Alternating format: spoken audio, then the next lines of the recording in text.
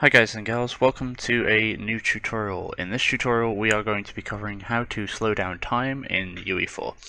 I haven't come up with a way yet to freeze time entirely. I know how to freeze time entirely as importing the game or also setting global time to 0, but that will make the player freeze as well.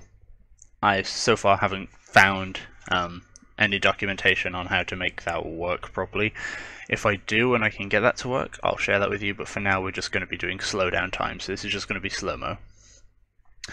I'm using the first person template here because we have lots of physics objects that are just already waiting for us, and this guy can shoot projectiles, which is going to help us see whether or not time is working in a really quick way. So we're going to head into the level blueprint here, and I'm going to right click and I'm just going to search for right mouse button. I'm going to bind this to right mouse. You can bind this to whatever you want, or if you want to you can head to the edit, project settings, and then go to input, and you can give yourself an action mapping here. In fact, let's do that real quick.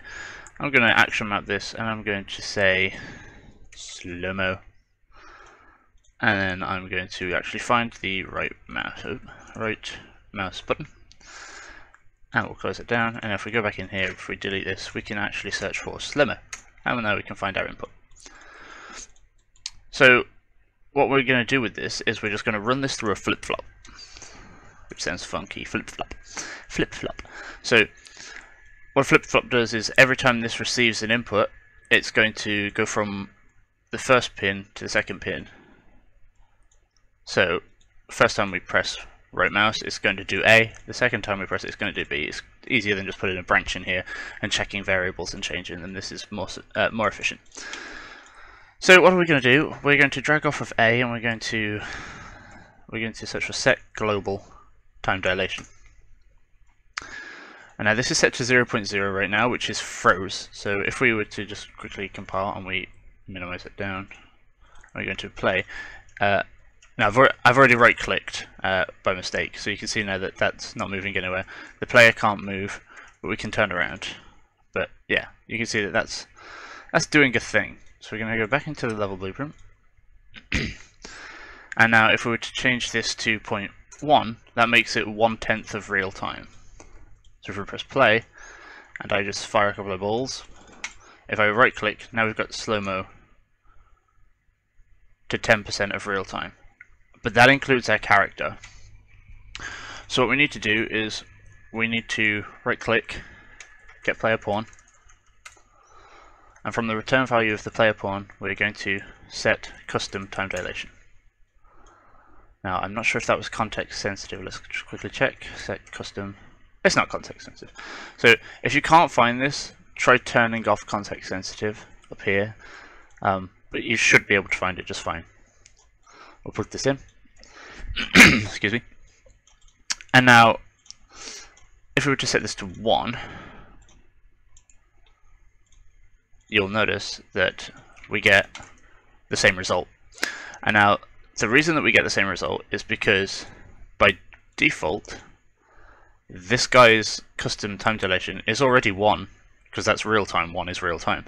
So, to work out the maths so that your character still moves at the correct speed while slow-mo is done, what you do is you'll take your custom time dilation time and you'll work out how much you'd need to multiply that to reach 1. So this is 10%. So if we multiply this by 10, we get 1. So we're going to have to multiply our custom time dilation by 10, because it's the custom time dilation of the character is getting divided by 10 when we're setting the global time dilation. So now, if we go back in, and I've already pressed it, there you go. Now you can see that our character is moving at real speed while these are flying about. Now, we can do this with any math. So, if this is 0.2, then this would need to be 5. And we should get this exact same result here. There you go, you can see. Real-time player movement, but slowed down balls. Obviously it's going to get a little bit trickier if you do like 0.33, because then we're going to have 3, but then we're going to have like a leftover remainder of 1 all the time. So you're always going to be a slight amount slower than you should be with that kind of number. So try and keep these to numbers that you know that you can round up to 1 with multiplication. So how slow can we go? We can go really slow. We can say boink. Oh, that's one hell of a number, right? I think that's 10,000. He says. Whoa. We got a little bit of a jump there. And the reason that we got a bit of a jump is because it's calculating the time dilation one before the other, so it's trying to compensate. So one way that we can do that in these extreme cases here is to just add a very slight delay. So we give this a very slight delay. Although I'm not sure if the delay... We'll find out. Let's find out together!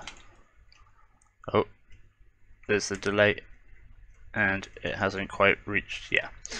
So the delay is also going to be affected by the time dilation. So we actually want to set this to about the same. Or do we? There we go, yeah. So if you create a delay that's exactly like in cases where you fly forward like that, it's because of the compensation between the time differences. Your character for a split second is going to move super fast. Like for one tick, while it recalculates time, there's a chance that your character will have a global time dilation of 1 and a custom time dilation of 10,000. So if we add a delay in that lasts exactly 1 frame, which is going to be the exact as this time dilation, we can make sure that that doesn't happen, or at least in theory it shouldn't. So how do we set this back? I mean, how close to frozen time is that? Pretty frozen. I mean, of course you can make that time way slower. In fact, that might just be the best case. I mean, if we put in another 2 zeros, and another 2 zeros, and another 2 zeros.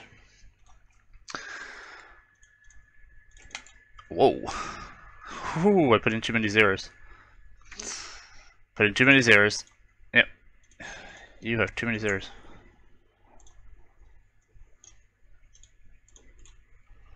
Oh, you still have too many zeros.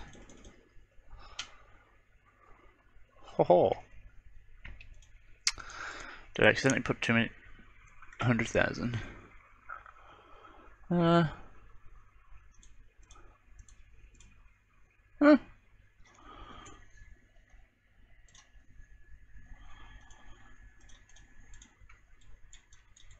Oh my, we're breaking everything now. Okay, there we go.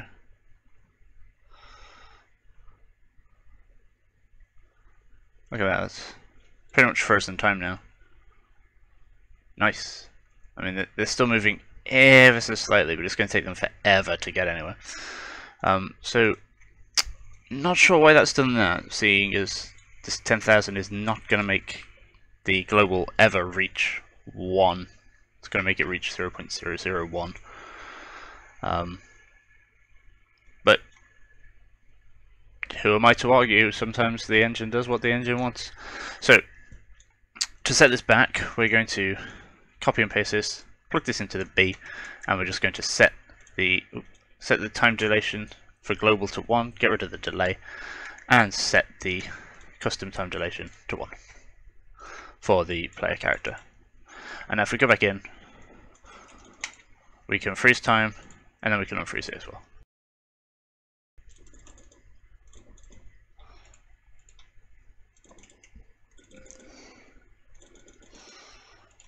Oh, look at that, no threats were found on my PC. Thank you, Windows Defender. Alright, gosh, alright, go away. Blimey. Mail has new messages. I know, you just told me. See, computers, they try to be helpful, but they're just invasive. Go away. Right. So that's how we can slow down time, guys. That would work with any player porn, any kind of game mode, as long as you set it up properly. And yeah, I'm just using the first person example, as I said, because it's quick to see the actual physics working. Like, oh, whoop. It's weird, right?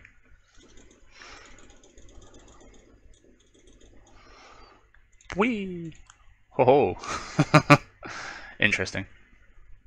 Well, there you go. I mean, I said like I didn't know how to actually freeze time, and you know, just through experimentation, it seems that we've accidentally done it by just changing time to be so incredibly slow that time no longer cares. It's pretty cool. Right, that's that one. I will see you guys next time.